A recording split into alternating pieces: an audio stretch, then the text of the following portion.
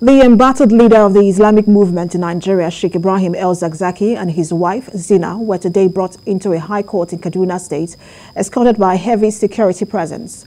Roads leading to the high court have been blocked, and there is heavy security presence around the premises.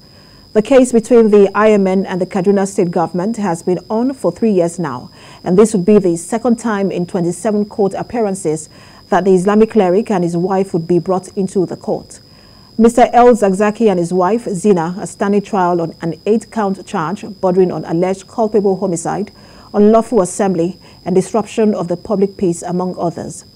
At the last sitting on the 1st of July, the High Court in Kaduna State set July the 28th to rule on the no-case submission filed by the counsel to Sheikh Ibrahim El-Zakzaky and his wife, challenging the charges leveled against them by the Kaduna State government.